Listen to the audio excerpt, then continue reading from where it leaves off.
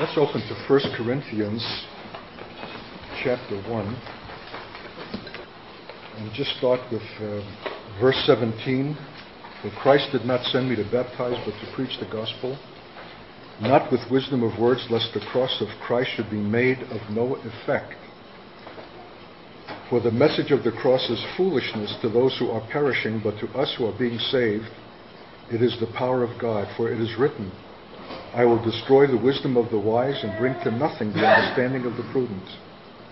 Where is the wise? Where is the scribe? Where is the disputer of this age? Has not God made foolish the wisdom of this world? For since in the wisdom of God, the world through wisdom did not know God, it pleased God through the foolishness of the message preached to save those who believe. For Jews request a sign and Greeks seek after wisdom, but we preach Christ crucified, to the Jews a stumbling block, and to the Greeks foolishness. But to those who are called, both Jews and Greeks, Christ, the power of God and the wisdom of God. Because the foolishness of God is wiser than men, and the weakness of God is stronger than men. For you see your calling, brethren, that not many wise according to the flesh, not many mighty, not many noble are called. But God has chosen the foolish things of the world to put to shame the wise, and God has chosen the weak things of the world to put to shame the things which are mighty, and the base things of the world, and the things which are despised, God has chosen, and the things which are not, to bring to nothing the things that are, that no flesh should glory in his presence, but of him you are in Christ Jesus, who became for us wisdom from God, and righteousness and sanctification, that as it is written, he who glories, let him glory in the Lord. And just a little piece of chapter 2 about Paul saying that when I came to you, I did not come with excellence of speech or of wisdom, declaring to you the testimony of God, for I determined not to know anything among you except Jesus Christ and him crucified. I was with you in weakness and fear and much trembling. My speech and my preaching were not with persuasive words of human wisdom, but in demonstration of the Spirit and of power, that your faith should not be in the wisdom of men, but in the power of God. However, we speak wisdom among those who are mature, yet not the wisdom of this age, nor of the rulers of this age, who are coming to nothing, but we speak the wisdom of God in a mystery, the hidden wisdom, which God ordained before the ages for our glory, which none of the rulers of this age knew, for had they known, they would not have crucified the Lord of glory. Just to focus in on a repeated phrase in verse 27 of chapter 1. But God has chosen. God has chosen the foolish things. God has chosen the weak things. The base things of the world, things which are despised, God has chosen. So I just want to begin tonight by just underlining what is in God's heart by choosing what he has chosen. And what is in our heart if we have chosen what he has chosen. Because things that are base and things that are despised and things that are foolish and things that are weak are not the kinds of things that men choose. And God has chosen. He performed something in a once and for all kind in the crucifixion of Jesus, where he has gone out of his way to make a statement and to reveal something by his choices that are remarkable. And it contradicts and it confounds all that men celebrate and admire, particularly religious men. The things that are foolish, the things that are weak, the things that are base, the things that are despised. He not only chose them, but he explicated or demonstrated his choices by his Son being required to suffer them, to be made base, to be made despised, to be made weak. So it's a remarkable statement from God that has come in point of time in history once, at the inception of our faith. And we really need to understand why he has chosen and whether we ourselves really deeply agree with that choice. Because to agree with that choice is not just to nod our heads in agreement, yes, well done, God, but to continue to live and move and have our being in that same kind of choice. Weakness, foolishness, things that are base. Because this is God's statement, not just once but continually. To whom is this statement being made? Who is God wanting to impress? Why is he going out of his way to controvert all that can be understood to be religiously right and respectable and sound, and to do something not only foolish but repulsive that one can call the cross of Christ Jesus a scandal? Jesus on the cross, the Messiah, Christ and him crucified, is a scandal. And if that sense of it has been lost to us, it's an unhappy statement of our own distance from the cross and God's meaning. But God intended it as a scandal. He intended it to contradict and to confound. Well, we need to understand what underlies this whole great demonstration and the point that God is wanting to make, and to whom is it made, because it opens to us deeply the cosmic setting of the faith. Can you follow that? Something is being worked, not just for a demonstration in Palestine to a Jewish community of that time, and then subsequently throughout all modern times, but even beyond times and beyond this age and into the ages to come. God has made a statement through the crucifixion of Jesus. And Paul, who was formally inducted into the wisdom and the mentality of the religious world so profoundly that he despised the offense of the cross and looked upon those who subscribed to it as being heretics, felt fully justified to go out of his way to round them up and to persecute and to destroy them, because it was totally incompatible with anything that he could recognize or understand or value as being the faith of his fathers. That's how radically different was the demonstration that came through the crucifixion of Christ. And once Paul was radically converted into this new truth, which, by the way, cannot be accommodated to any previous truth, it destroys all previous categories. It's an entry into something totally radical and other. So much so that Paul was hated for that. And men vowed that such a one is not fit to live. And when Paul preached, as we read here, he says, I'm determined not to know anything but Christ and him crucified. The crucified Messiah is like a contradiction in terms. You expect a Messiah to come as a deliverer. You don't expect him to come as a victim. And yet Paul says, I'm determined to know. And I want to say that that determination is itself a statement of the cross. Can you understand Paul's heart?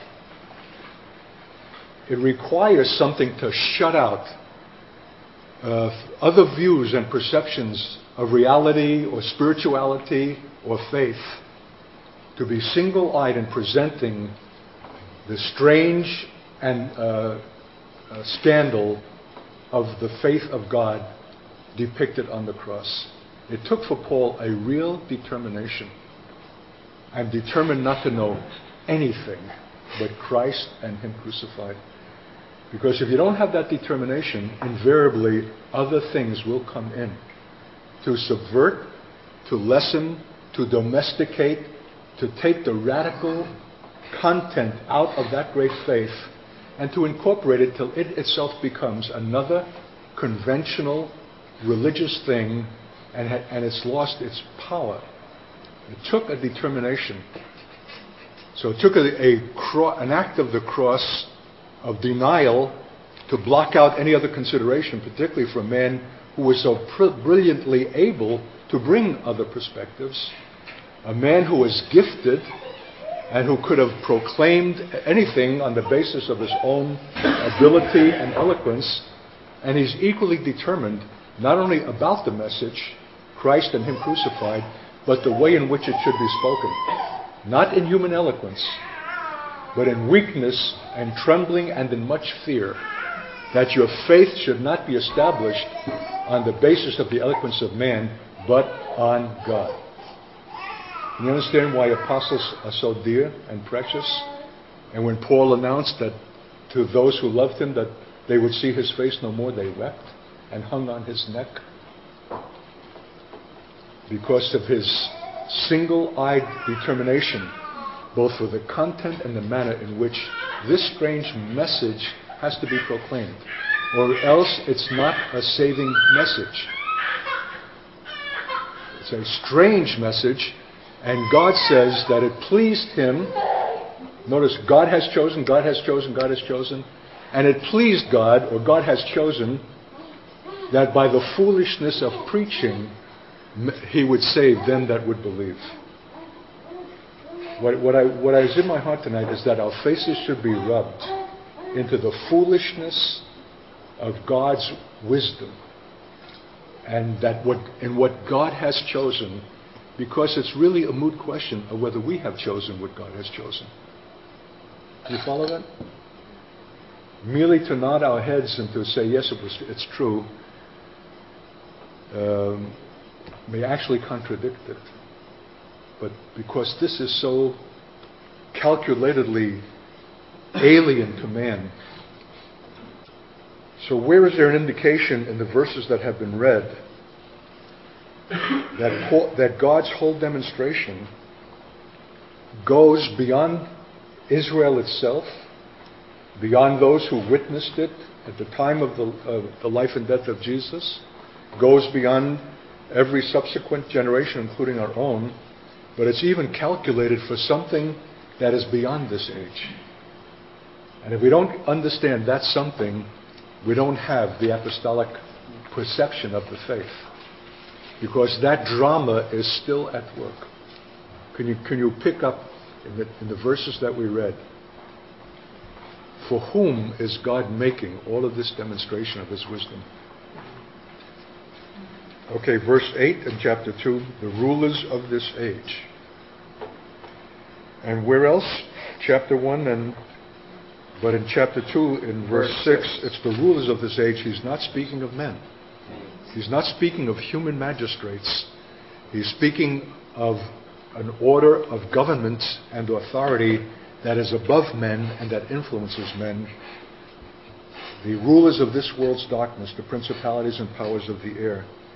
And do you see it also in the first chapter? The weak things of the world to put to shame the things which are mighty. Well, even the reference to the world is like world system.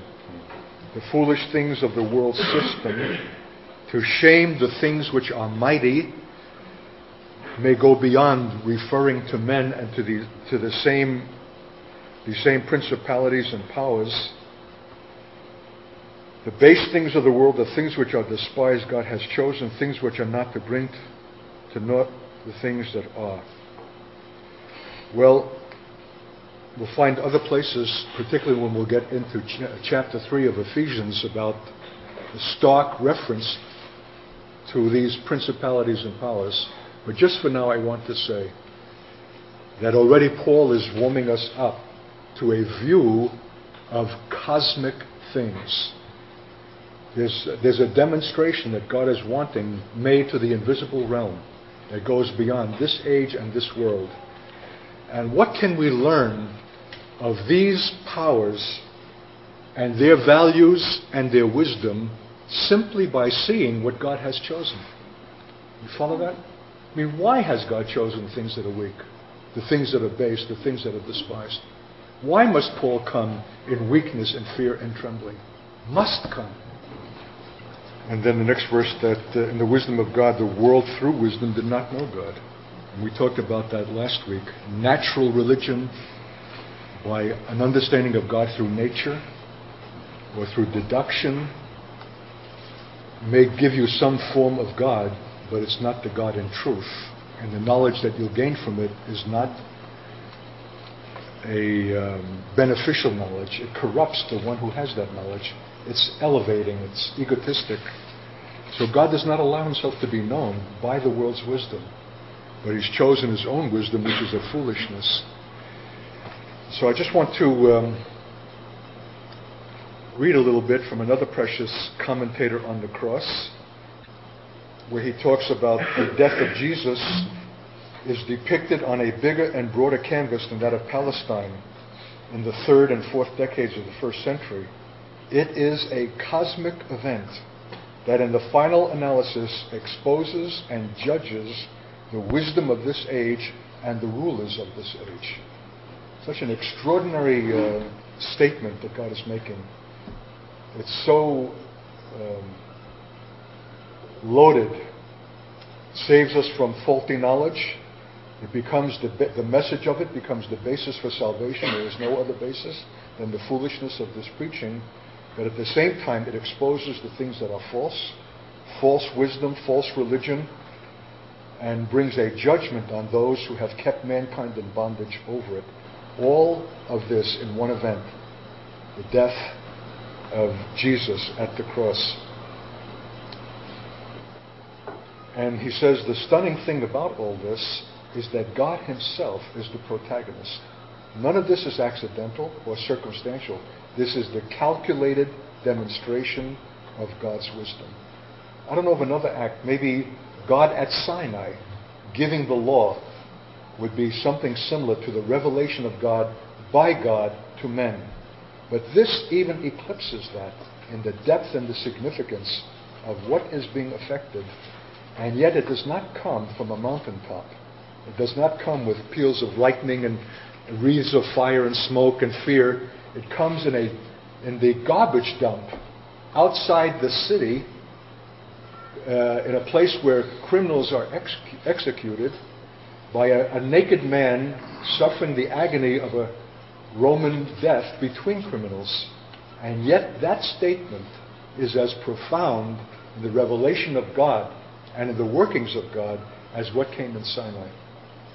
But for a whole Jewish people who have been brought up in the sense of Sinai and the grandeur of God and the shakings and the thunderings and Moses, how could they understand something was being enacted in their midst in a way that for which they were totally unprepared, and yet they missed it, and Jesus wept over their missing it and said, "You have missed the day of your visitation." And are missing it still, because the idea of a crucified Messiah and one who is in fact God is as repulsive today to modern Jews as it was to our forebears 2,000 years ago. And the one thing flows out of the other. One thing is the consequence of the other. A church that will insist on this message, particularly in an age of technology, prosperity, high-tech civilizations, that still talks about the centrality of the cross and the surrender to that God, is opening itself for retaliation from the same powers of the air that were suffered a defeat at the cross. So God is the author of this. I like his phrase, the stunning news that God is the protagonist. God hath chosen, for God hath chosen, God hath chosen. If we want to understand God, we need to know what he chooses. And because it reveals him. Don't your choices reveal you? What you do with your time, what you do with your money, those you select as friends, the things that you read, the things that engage you, your choices reveal who you are. And God's choices reveal who he is. He's chosen everything that contradicts what the world celebrates. And then he goes on to say that Jesus himself was in agreement with this choice because he suffered it. But it was also the will of the Father. And he gives a verse in Galatians 1:4 where it speaks of who gave himself for our sins to deliver us from the present age according to the will of our God and Father. Jesus was in agreement with the will of our God and our Father. And of course the Holy Spirit also, in complete agreement with the mind and heart and counsel of God. And though we'll get into this probably another time, he says that this agreement and what is revealed in it becomes the principle of Christian community. A Christian community are those who share this view and subscribe to its truth and endorse it. They prefer and choose God's foolishness and God's weakness. And that what a Christian community is a band of souls who come together in agreement on this foundational issue of the cross and what it reveals of God, and lives a life in keeping with the cross, a cruciform life of the principle of self-denial, which is weakness and foolishness and so on. So the action of Jesus is God's action, but it's the choice of God, who did not spare his only Son, but gave him up for us all. It's not like God is merely continuing with something out of the Old Testament origins and brings an expected fulfillment in Jesus, but what he brings and how he brings it completely controverts and shatters the conventional religious understandings that men have had in relating to Moses and Old Testament things. It's like a discontinuity, like a sharp rupture that really tests the heart of loving the Lord your God with all your heart and all your soul, and you shall have no other gods before him. Unless that love is really there, can you recognize the one who comes and allows men to fall at his feet and cry out, my Lord and my God, and not rebuke them? They're faced with a paralyzing contradiction between their thought forms of God as they had come to understand him, and then a figure who seems to be in complete contradiction to those expectations. Something radical has to give.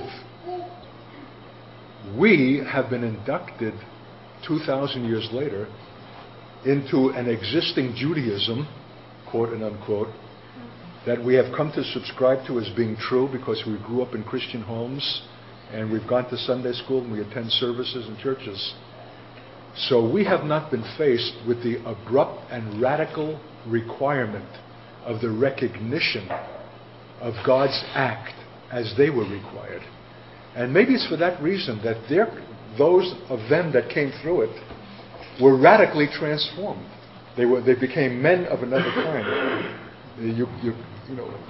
Whereas our conversions do not seem to produce the radical change of life and differences that seem to have taken place with those of the first century saints.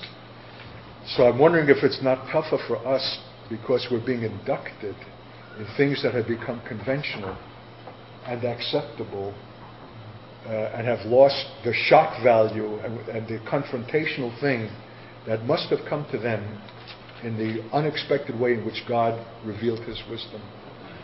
Part of our fighting our way through to the faith is to so grapple with it again that it comes to us in a fresh way. That the cross, if it has not brought a rupture in a certain sense to us, will. To so wrestle till we understand what a scandal it in fact really is.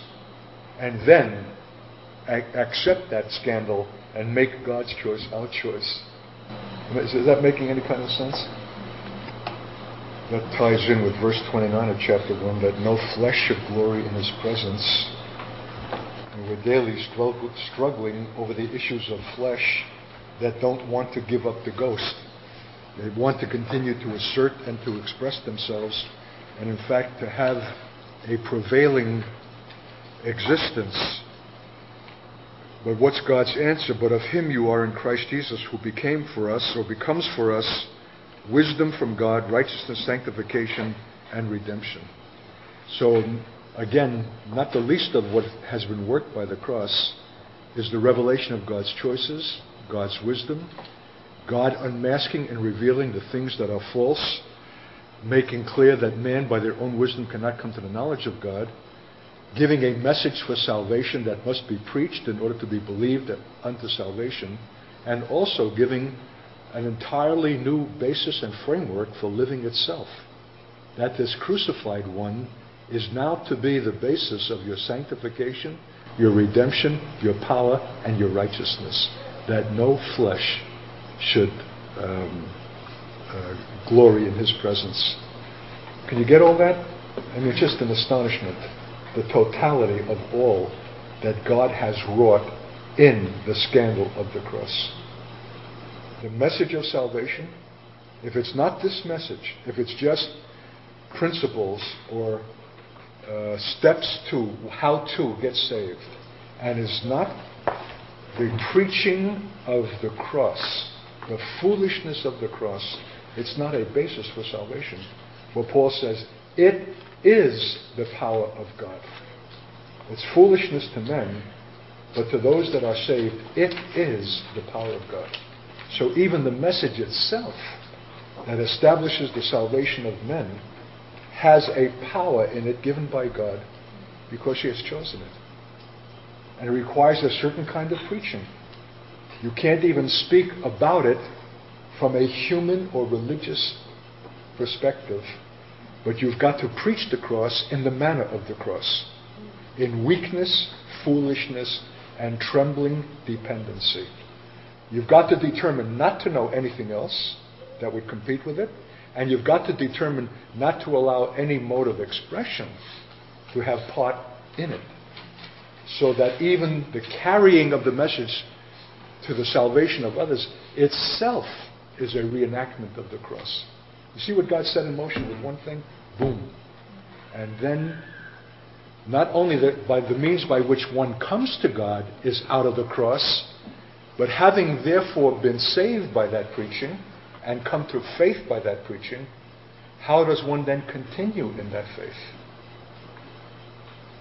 By being in Him who is made unto us sanctification, redemption, power, and righteousness. Are you ready to throw all this on? You almost have to gasp. I mean, like, God, this is going too far.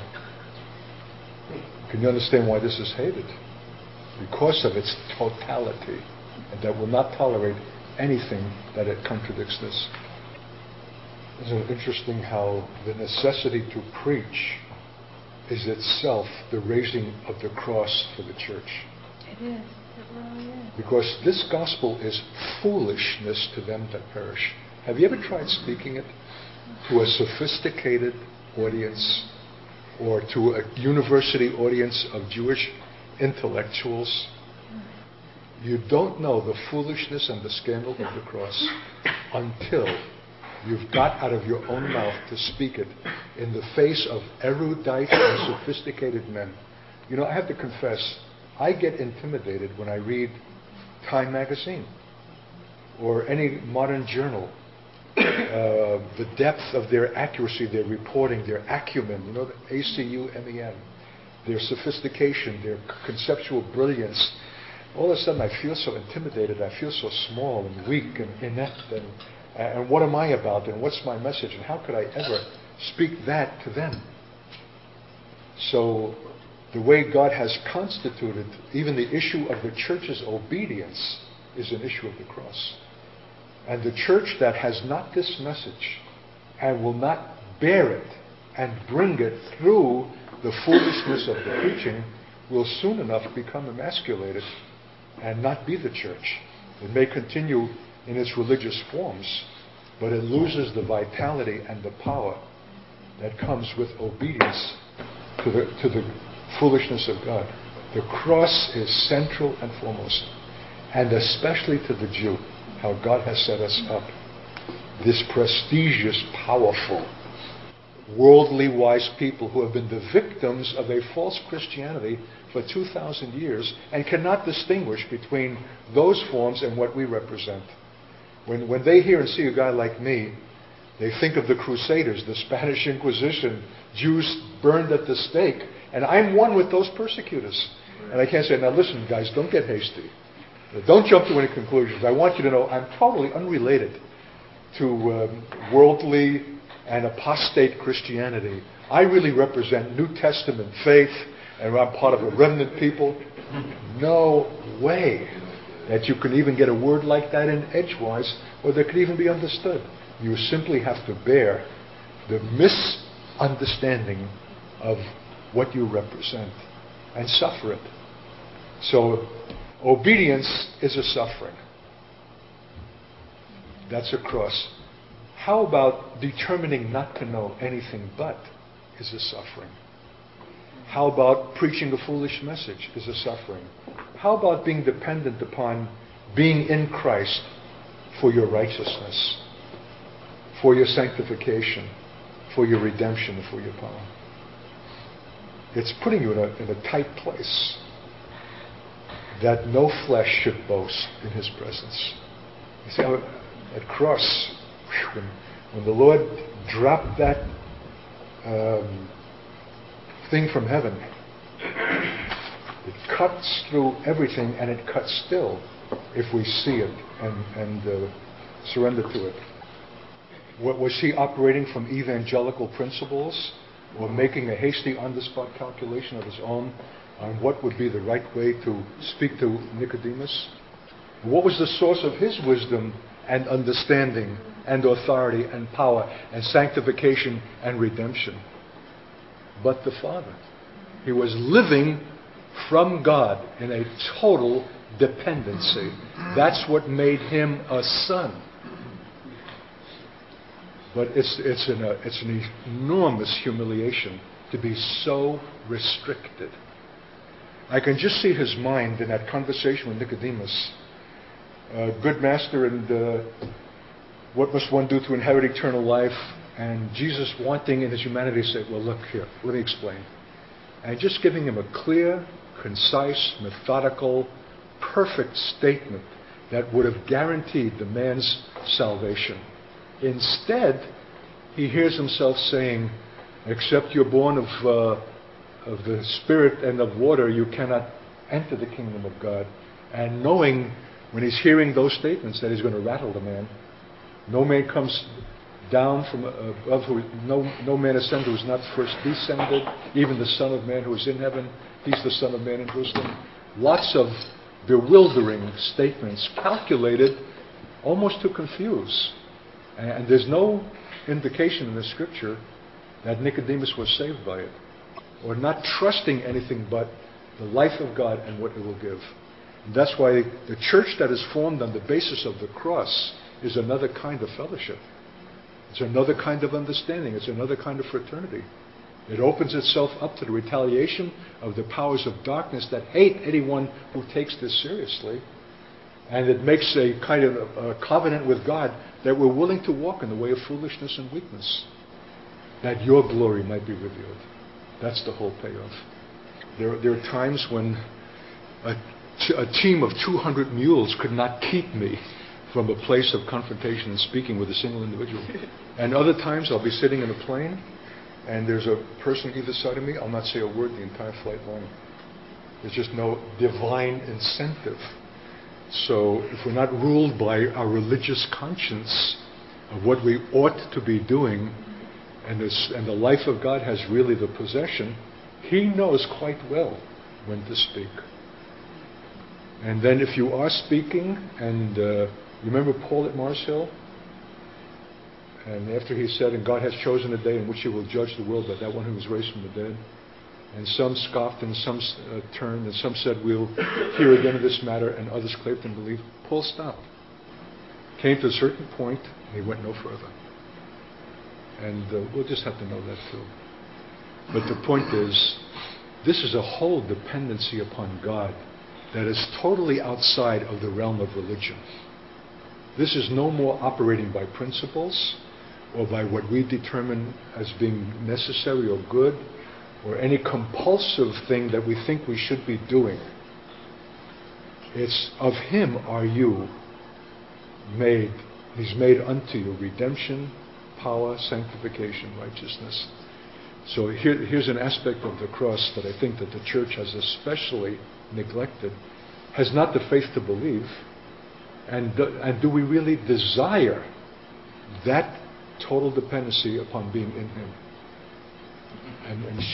And being cut off at the pass from other sources that are available to us out of our own ability and flesh. Thing in God's whole desire, why God has chosen, is something in His own heart in a demonstration to the powers of the air, to the ruling cosmic powers, which if they had known, they would not have crucified the Lord of glory. Shows that they're not, though they are spirit realm, they are not irrelevant to what takes place on the earth. They can so influence the conduct of men as to crucify the Lord of glory Himself. These are powerful things, and the battle with them is not yet over. It waits on the church of this kind that we're talking about to conclude it. But I want that we should understand why God has chosen the things foolish and weak. We cannot succeed against these powers on their ground. That's why we can't rail, though we are railed against.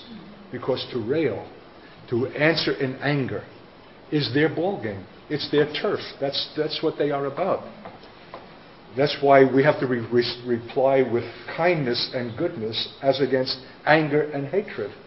That's why we have to love our enemies and do good to those who despise us. Because there are two wisdoms in opposition here. But it requires from us not merely the subscription to the wisdom of God, but the doing of it. When every corpuscle in you wants to get back at that one who is humiliating you or rubbing you the wrong way, and you just want to speak out a stinging retort and let him have it, and you have the last word. To swallow that down and to answer in kindness or in silence is the cross. See what I mean? This is a lifestyle, and God's waiting for it to be established in the church. There's a tremendous portion in Psalm 8 that really gets at the nub of this cosmic contest of why God chooses foolish and weak things, must choose them. So ascending church is an apostolic body, and an apostolic body is one that doesn't rail, doesn't answer back in kind, that is living the cruciform life, the cross-centered life.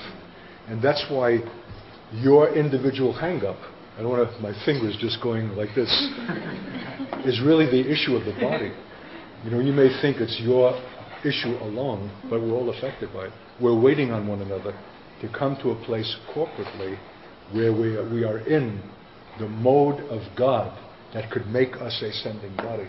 Because that one who is sent speaks the word, and when it's heard, it creates faith itself, even among those who have been viciously opposed until that hearing. It's a supernatural act in the power of God that comes from sent ones. So the whole issue is really an apostolic body. And an apostolic body is the issue of the cross-centered life to an entire community of people who subscribe to it. As a matter of fact, I would say, except you're a community, you cannot subscribe to it. You have not the strength individually to come out of the flesh and into the place of cross-centeredness except through the counsel, prayer, encouragement, and witness and example of others around you of like faith who have the same intention and are pulling for the same thing. But let's look at Psalm 8 here. Verse 2, out of the mouths of babes and nursing infants you have ordained strength because of your enemies. Have you ever felt like a babe and a nursing infant, even when you're 66? If you come into an academic and worldly environment that's prestigious, you feel like a babe. You're a child, you're out of it. But it says that you have ordained strength because of your enemies, that you may silence the enemy and the avenger, or literally shut his mouth. Because his wisdom says that you've got to be mature, sophisticated, educated, you've got to have credentials, you have to have a degree, you have to be a seminary graduate, you don't have a distinction or an ability to speak for God. But the scripture says God hath chosen a babe, the foolish, the weak thing, and ordained strength out of that weakness exactly because of the enemy, because it contradicts the wisdom of the enemy, to silence the enemy and the avenger. But it rests on a babe that's available. See, one who is willing to be as weak as a babe, that God might ordain strength through you in your weakness to silence the enemy. That's the kind of church that God is wanting and waiting for. So God chooses the weak and powerless as the means of shaming the wise and the strong. And it's God's choice. God chooses. Just to focus on God choosing the weak and the powerless is a statement of God himself. Do you like a God who chooses the weak and the powerless? Do you like a God who chooses the thing that is foolish? Because God's choice reveals God. And he not only chose it once in the crucified Christ, but he chooses it as a continual mode of Christian life. It's a reversal of all that the world celebrates as wisdom.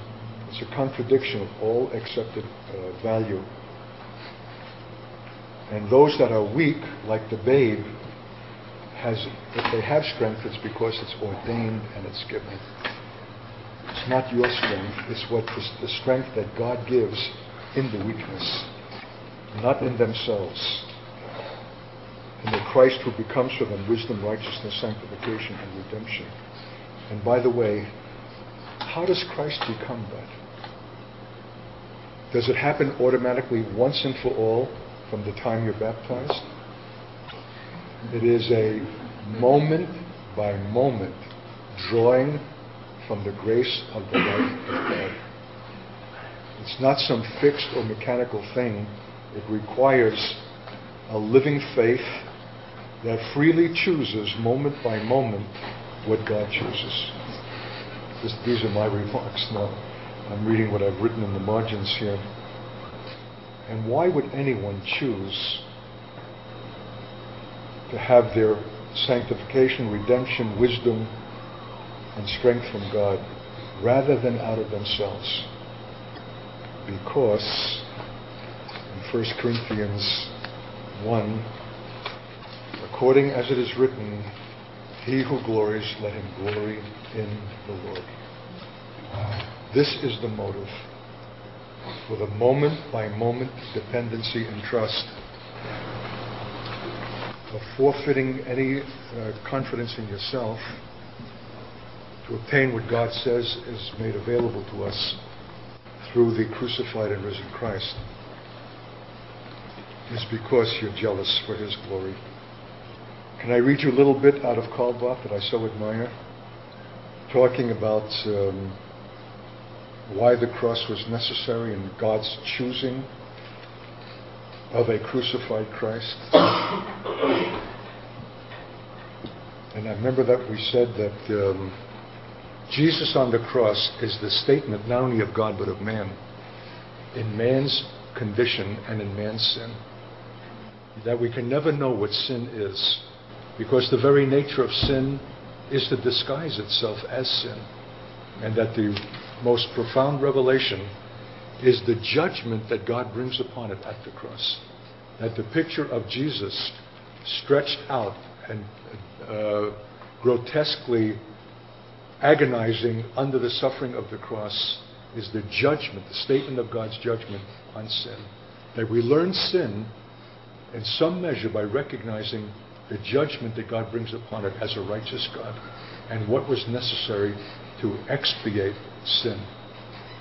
And so Barth says that we are sinners, and what our sin is something we can never know by reflection about ourselves in the light of a standard of good and evil which we have freely chosen and discovered.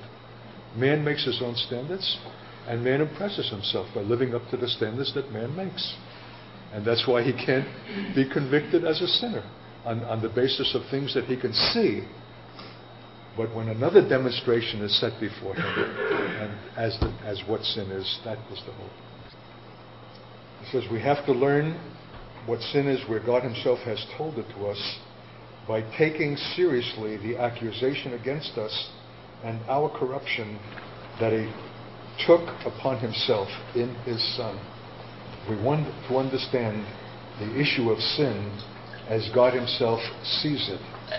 We've got to recognize it in what He has done about it in His Son. To forfeit that revelation is to forfeit any real understanding of man's depravity, and that we Jews have especially suffered for the want of that, and have been essential humanists with enormous confidence in man, because we have never understood what is man's condition or our own. And therefore this affirmation of man was expressed also toward the Germans, right up till the time of Hitler. And that German civilization that was so much a testimony to German brilliance, so that when our judgment came, it had ironically to come through the man and mankind that we had so celebrated as the projection of ourselves. So that our suffering and our death was not just a mechanical death, but the most bestial, cruel, inhumane death that those who have spent any time examining the ways in which Jews were brought to their death in its cruelty say animals would have been incapable of that kind of devastation. That this is beyond what is even man can conceive. It's not just the putting to death, it's putting to death with a relish, with a certain kind of diabolical hatred and cruelty, which, by the way, is exactly the same statement that could be made not only for the Holocaust of the Jews, but for the Holocaust of Jesus. Jesus wasn't just nailed to the cross. There was a vehemence, a bitterness, a delight, a malicious hatred in visiting upon Him everything that could be wrought through violence and cruelty. If you can still celebrate man after that, then you are deceived. Because the men that perpetrated that diabolical disaster were not just some scummy residue that happened to be around, but they were the best of mankind that existed in that generation. Namely, the proponents of Judaism, Jewish religion, and Roman law. You had the best of the secular world in Roman civilization, who, by the way, invented crucifixion as execution, and the best of the religious world in Jewish religion at that time. Both conspired and both were employed, and both were elements in the devastation that came upon Jesus. To miss that is to miss very much. And the same logic is true in the Holocaust. The Holocaust would not have been the Holocaust, even if there had been the same 6 million victims, if it had been perpetrated in Africa or some remote, backwood, primitive place in the earth. What makes the Holocaust, in an especially painful and yet significant way, is that the cruelty and the maliciousness of its death came not from the most primitive, but the most elevated, the most educated, the most religious, the most philosophical, the most moral, the most ethical, the most cultured of all civilizations to that day. God is saying something, and man, even after having suffered it, has still not gotten the message.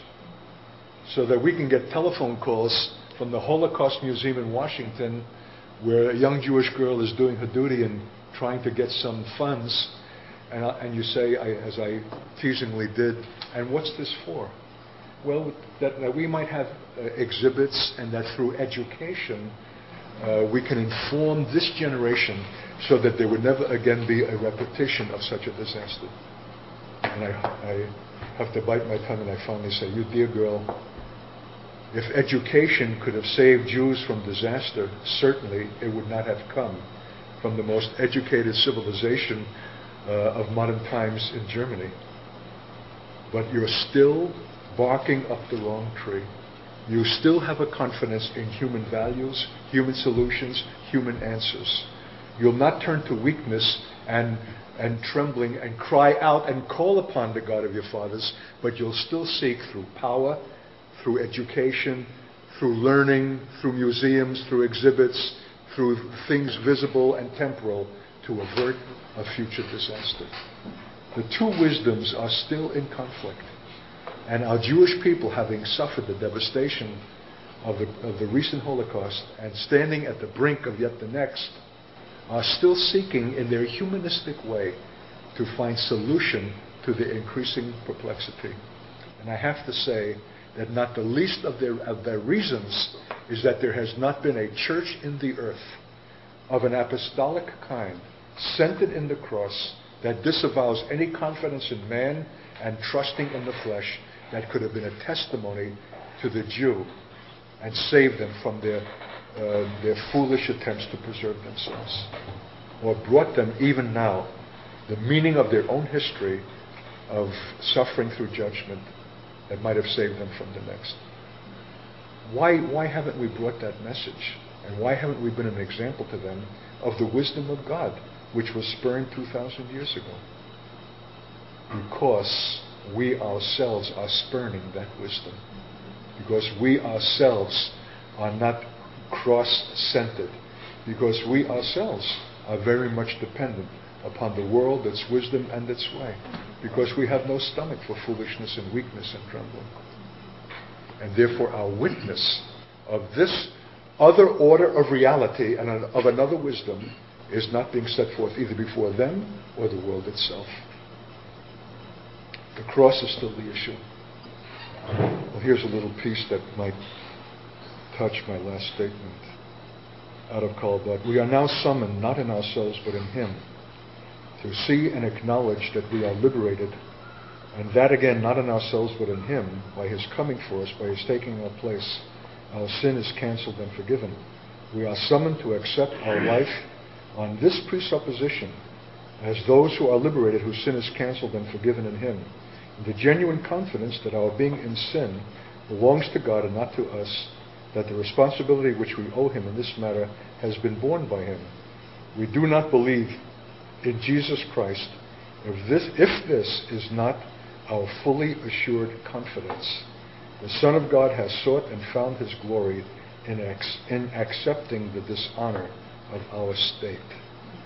Well, you need to read this yourself, but I think it's just trying to get at the fact that there's a way in which even truth can become robbed of its content and its reality.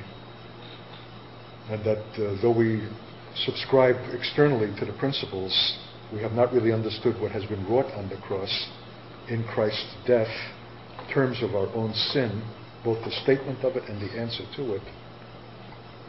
And therefore the life that flows from it is not the full life that has also been made available in Him.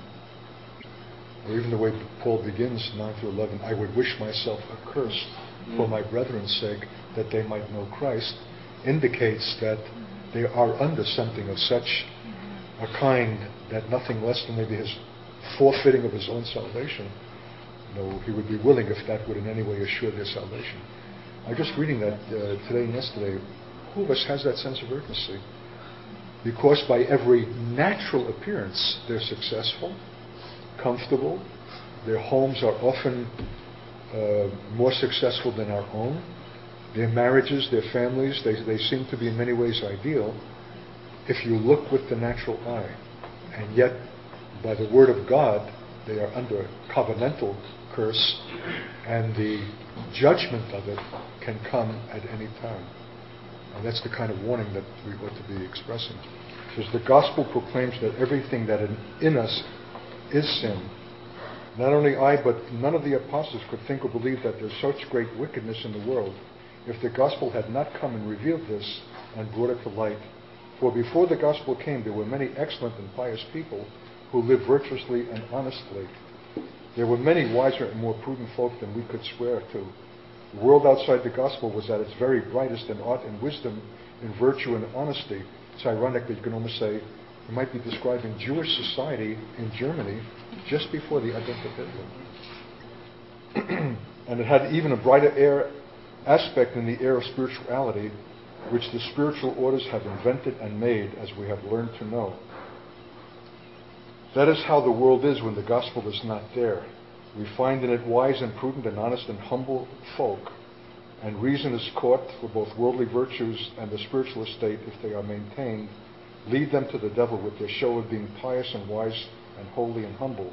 But when the gospel comes, that the child Jesus is to be preached, it belongs to it that we must understand that the holy are the greatest sinners, the wise the greatest fools, and the quiet and upright in heart the most bloodthirsty murderers.